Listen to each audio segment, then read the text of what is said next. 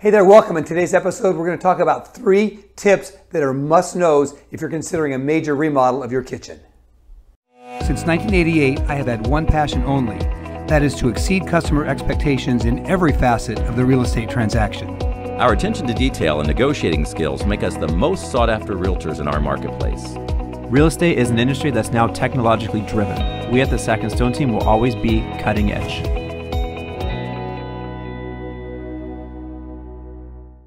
Morning. No, I'm not auditioning for The View. I feel like it with my coffee cup. Welcome to another edition of Around the House with Scott, wherever you are.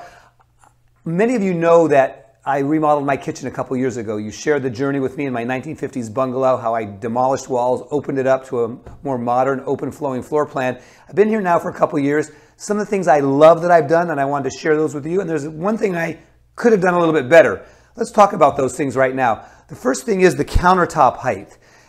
I'm 6 feet. My husband is 6 feet as well, so for us, a little bit higher countertops makes a lot of sense. Builder standard grade is 36 inches, so if you're remodeling your kitchen this spring or summer, that's what you're going to get unless you say something. And it's not that difficult to raise it up a little bit. You just put little 2x4s, or there's little things they can do at the bottom when they're putting in the cabinets to make it work for you. And fear not, if you're just doing an upgrade with existing cabinetry, refacing or whatnot, there are some tips and tricks you can do to raise it from the top up. You just have to be careful if you were to do that you're going to have a little bit of a space, and you might want to consider a bit of a molding or something like that.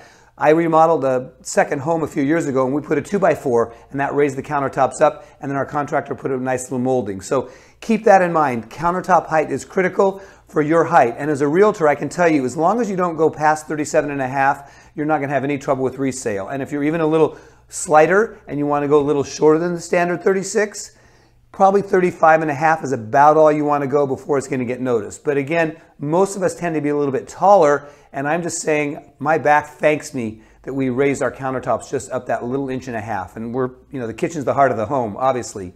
Speaking of heart of the home, the sink is the pulse of the kitchen. And we put our sink in an island, and we found that there was no spot to put the standard switch for the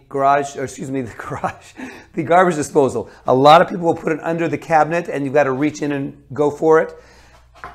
There's an ingenious little thing called an air switch. You may have seen these before, you may have not. It's a very minor upgrade expense-wise, and look how quiet the garbage disposal is as well. So it keeps your garbage disposal more quiet. You can't even really hear it running. I'll even turn this off. Crazy quiet. I love my air switch. Boom, it's on, boom, it's off.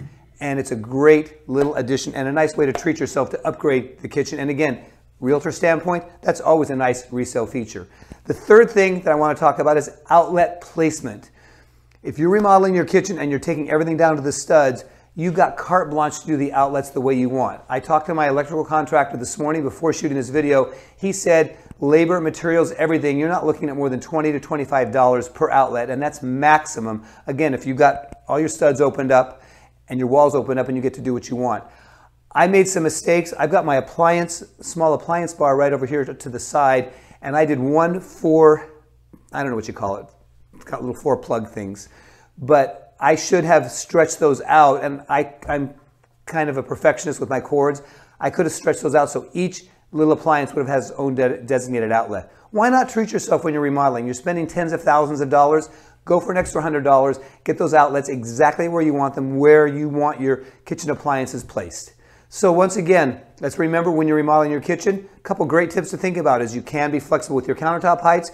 Think about splurging on an air switch for the garbage disposal. It also is free and uncluttered. And remember, placement of outlets is absolutely critical. Thanks for watching today. I hope I've added value to your life.